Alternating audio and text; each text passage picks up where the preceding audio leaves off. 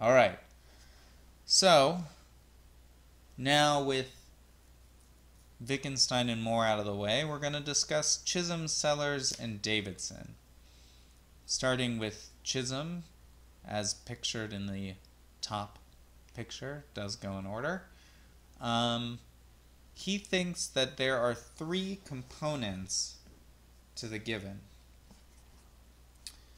There is A, every statement which we are justified in thinking that we know is justified in part by some statement which justifies itself.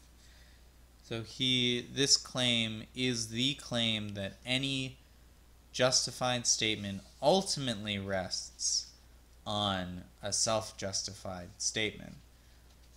And then B, there are statements about appearances which justify themselves. Now, this is an existential claim. There exists at least one statement about appearance such that it justifies itself.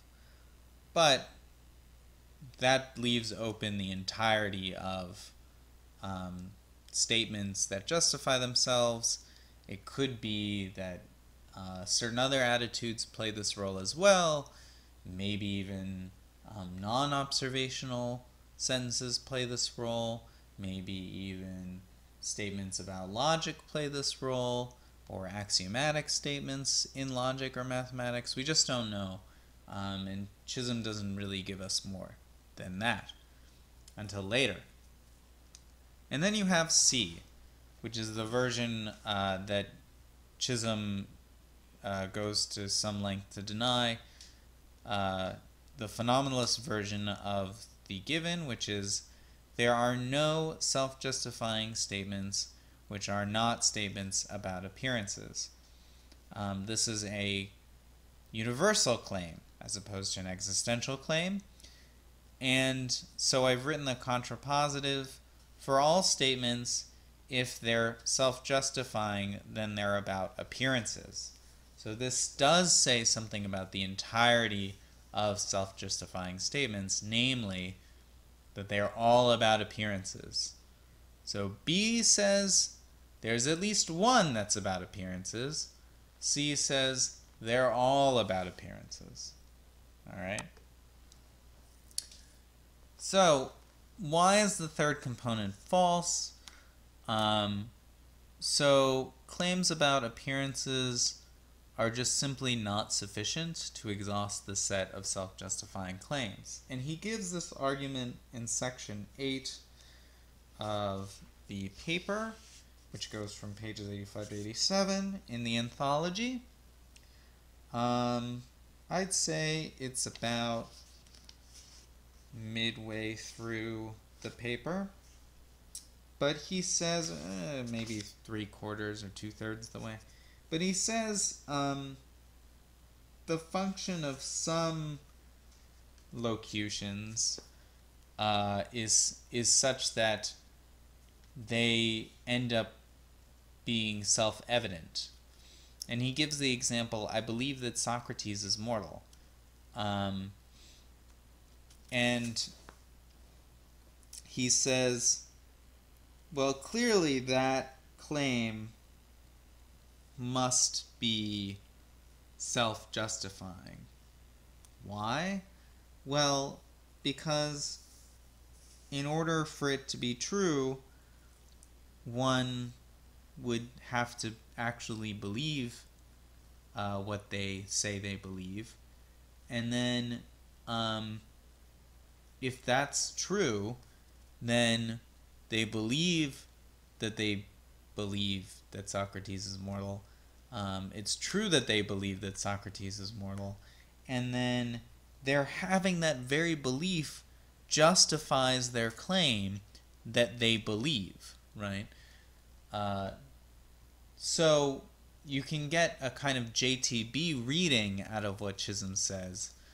And this, though this is not exactly how he puts it, the point stands that the relationship here is between one of truth and justification, just on the assumption that the person isn't lying to you. They're asserting, I believe that Socrates is mortal, is going to be justified by the truth, or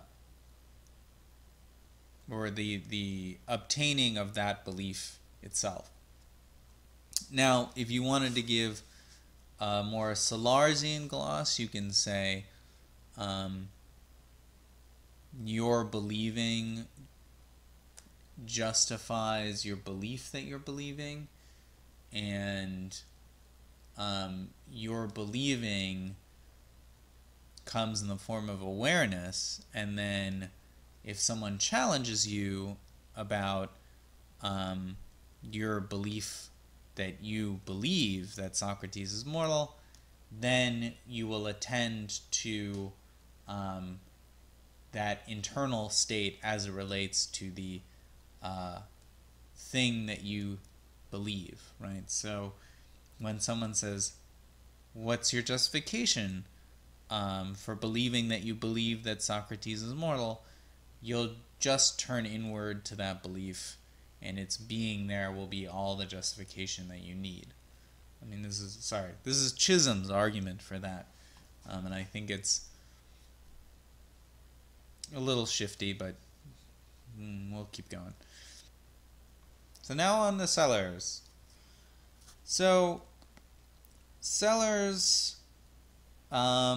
is famously a pragmatist. I think you can think of everyone except for maybe Chisholm in this group that I'm covering as pragmatists of one kind or another. So he thinks, right, that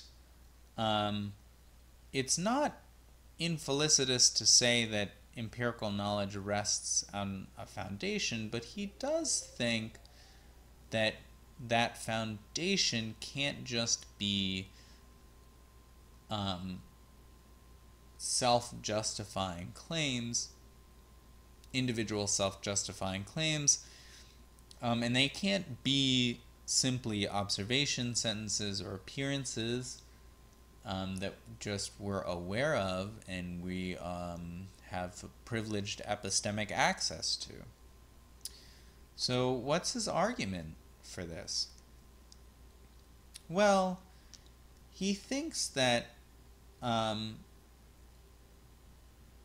when we assert something, say that P is green, right? And maybe this happens in our heads, and maybe it's just a form of awareness, but our being able even to recognize that something is green requires us to know how to deploy an assertion of the form X is a reliable symptom of Y.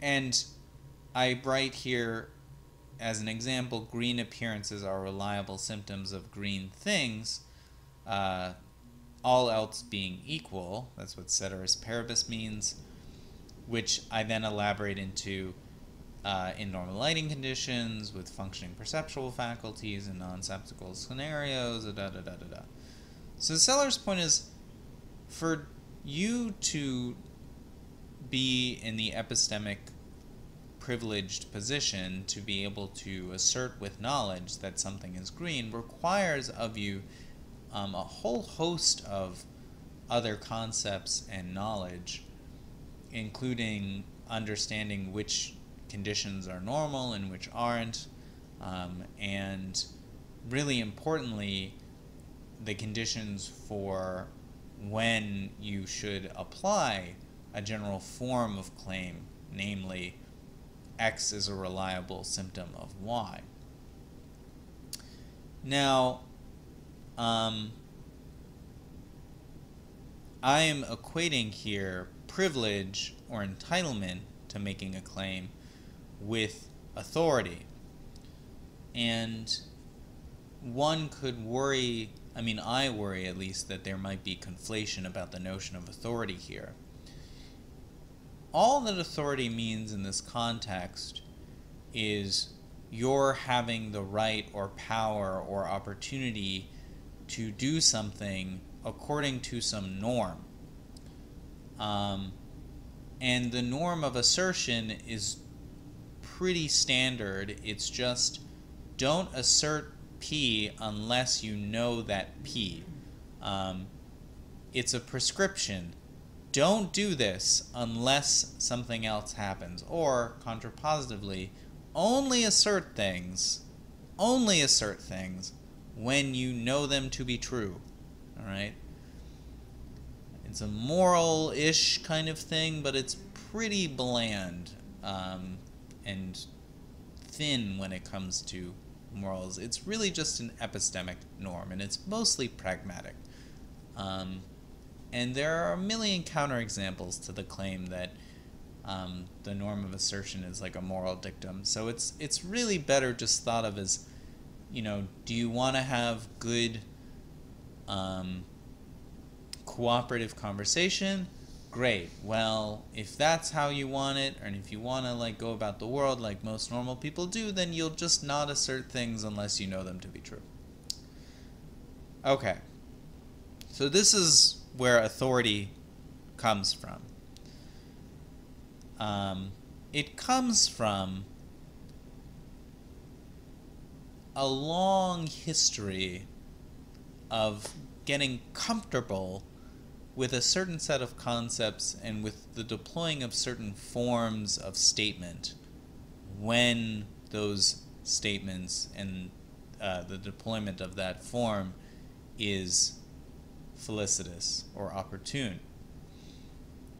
So, how does Sellars get this off the ground? Well, he thinks that our coming to be comfortable with a set of concepts and their use relies on a certain kind of education within a linguistic community. So, we'll be learning as we grow up when to say of things that they're a certain color.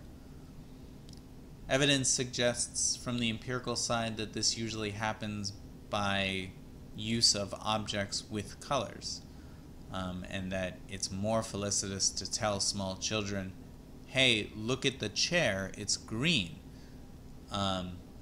so as to identify the objects prior to the colors, or in other words, to identify the colors through the identification of the object. Now,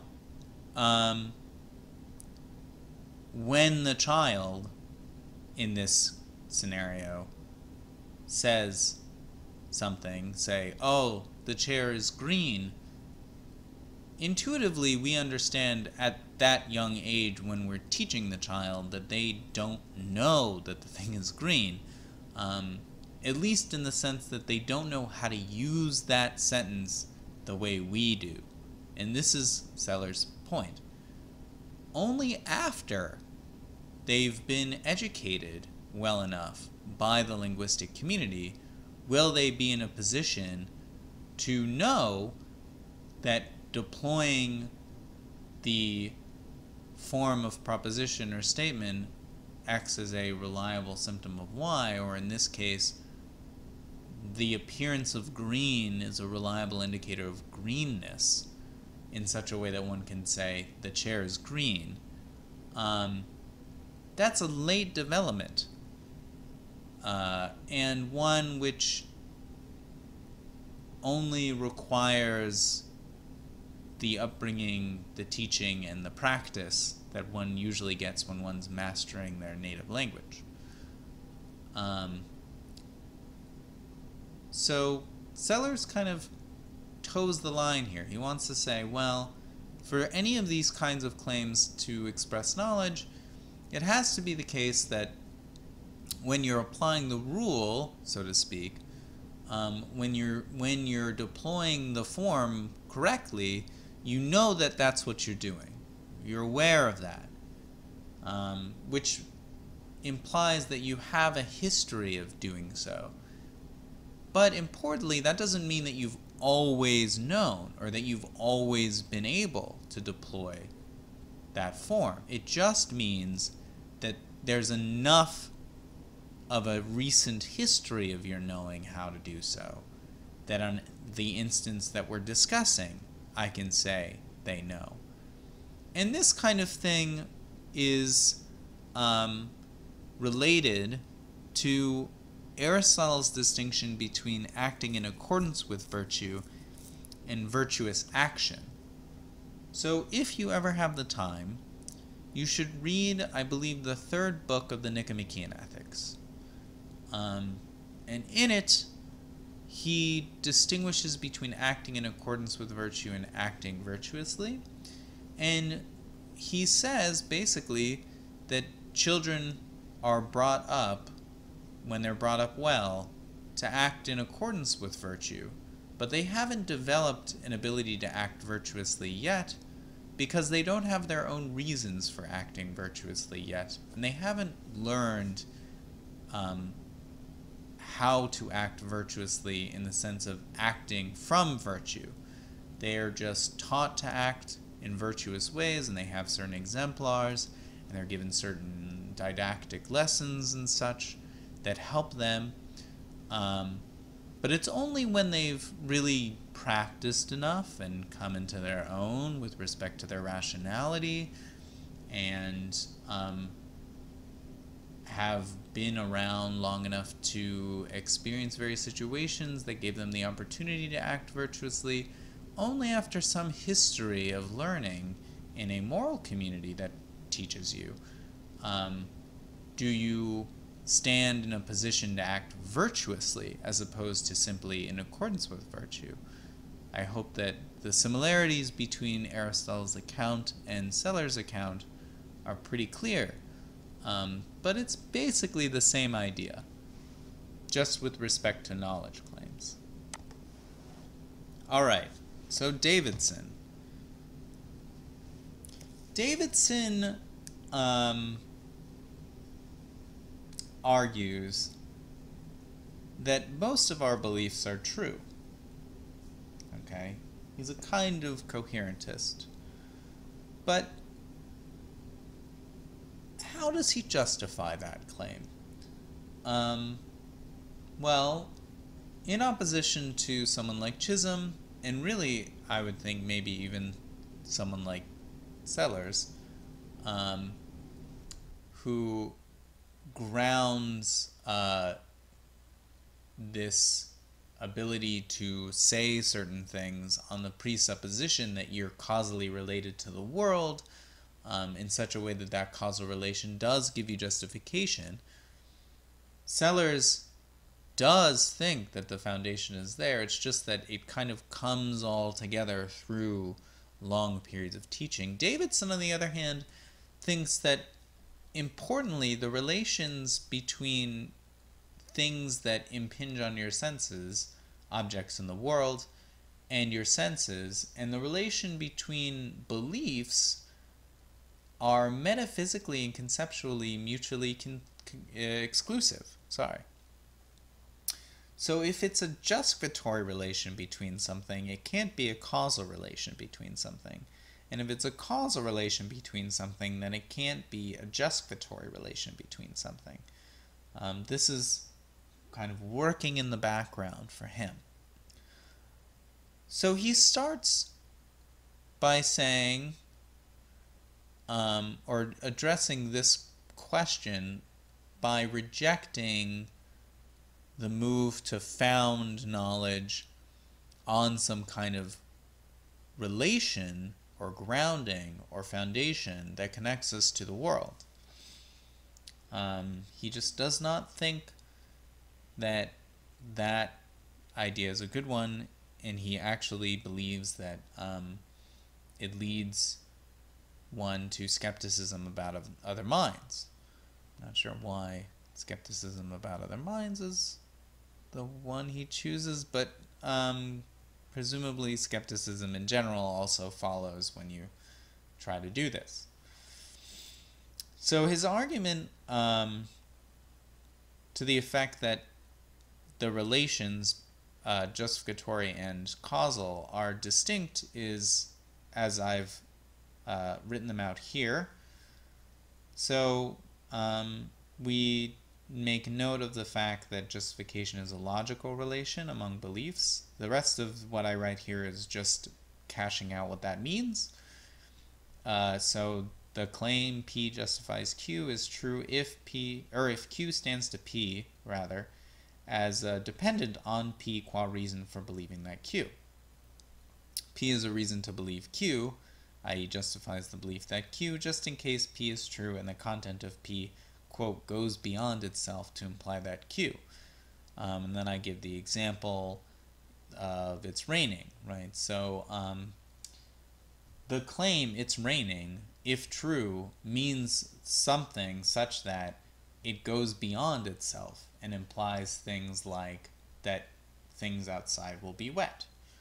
And so if someone says it's raining and you take them to be asserting that and you take it to be true, then you know in virtue of the meaning of that assertion that things will be wet. You can infer to the claim that things will be wet, right?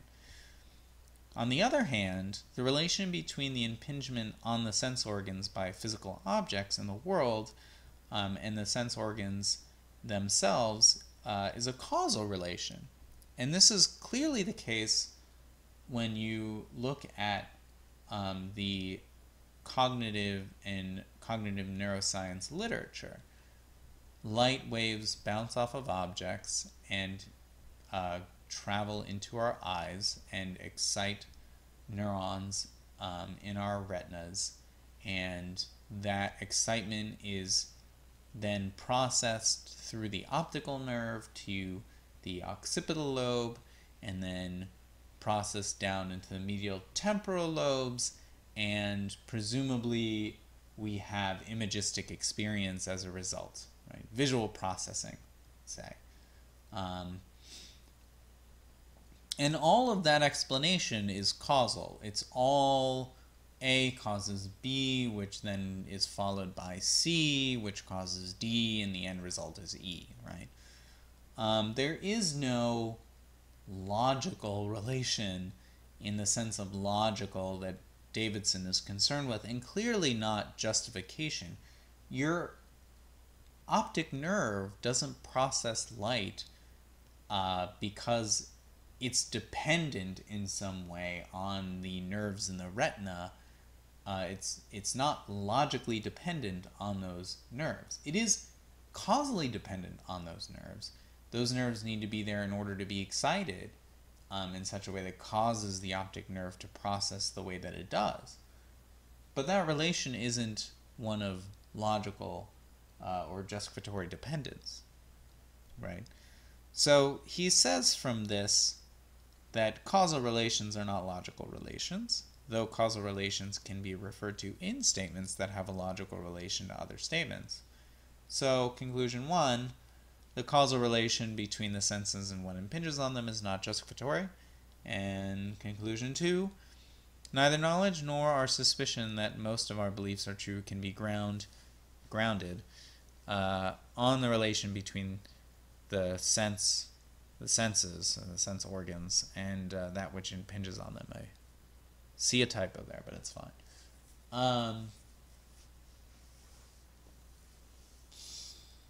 So this is his argument against the temptation to get the claim that our beliefs are mostly true out of grounding of our beliefs to the world via the senses.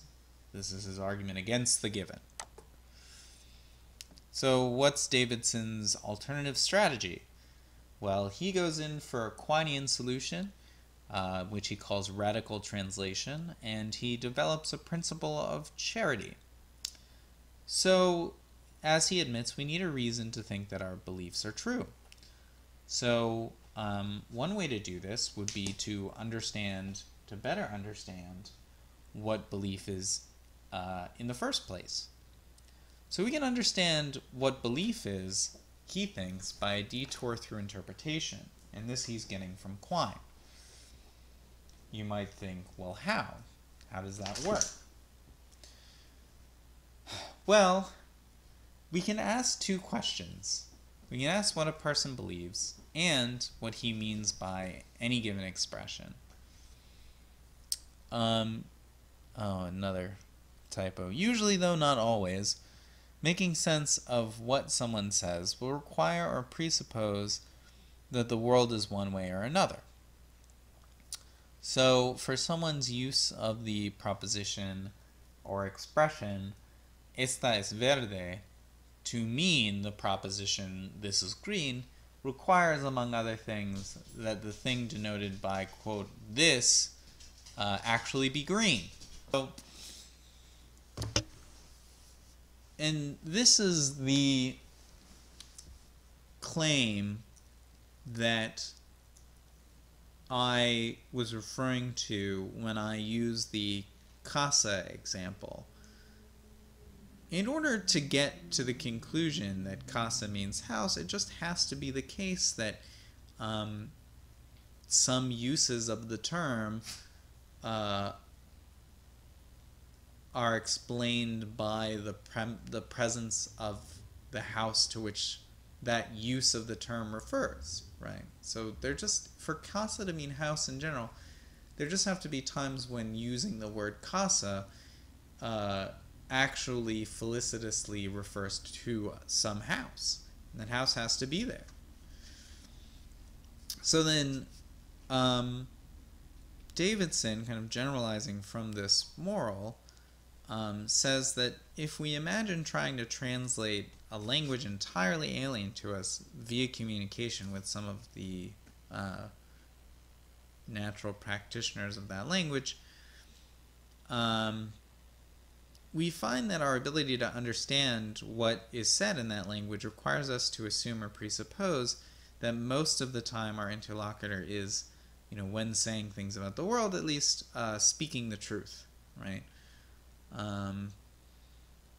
They're at least saying things that are true, right? And this is a principle of charity. This is the principle of charity. The assumption that, on the whole, when people are saying things that are truth evaluable, what they're saying is true. Ceteris paribus, of course, since if you walk into a playhouse, you should suspend that principle, since the relevant context determines that you should.